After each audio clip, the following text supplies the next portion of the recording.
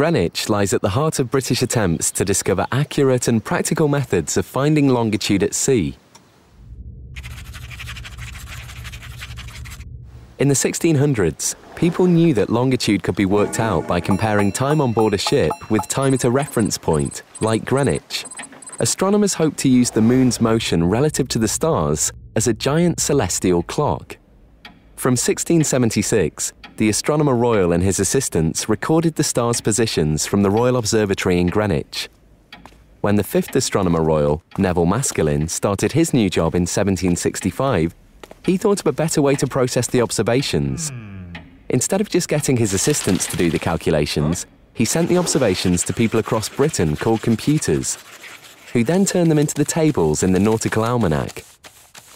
Processing so much data was tedious to say the least, but you could work from home. Neville employed a separate team of comparers to check for mistakes in copying.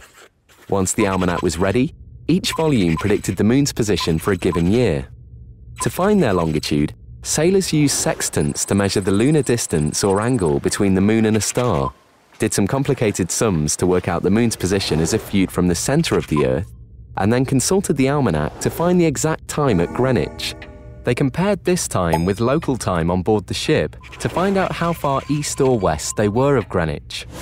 By 1884, over 2/3 of the world's ships were using Greenwich as a reference.